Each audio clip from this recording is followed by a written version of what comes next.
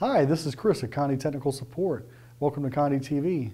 Today we're going to be talking about the SG400 printer and how to do a feed belt cleaning on it.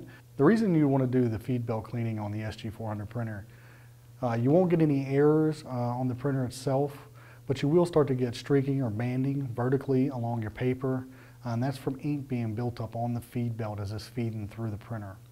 All right, the first thing we're going to need to do is get inside the printer so that we can find the feed belt and start the cleaning process.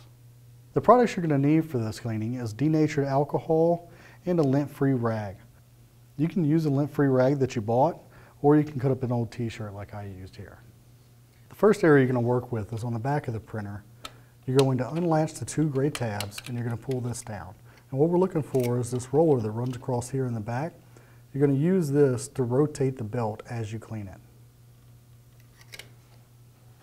From there, you're going to open up the top of the printer,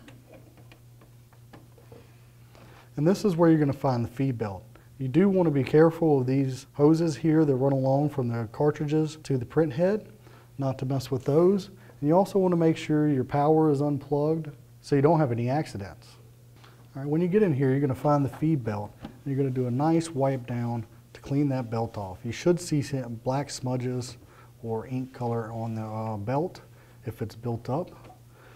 If not, you still want to clean that area anyways, just in case it's very light.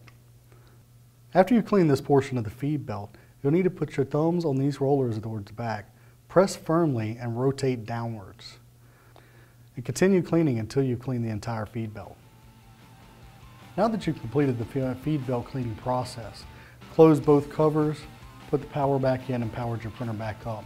You'll want to do a nozzle check just to make sure that that's still clean, and then you'll be able to do a test print to make sure that all banding or streaking is gone.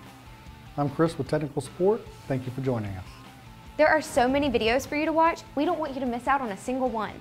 So click here to subscribe to Conde TV on our video channel. Click here to like us on Facebook so you don't miss out on anything. And click here to visit this product's webpage.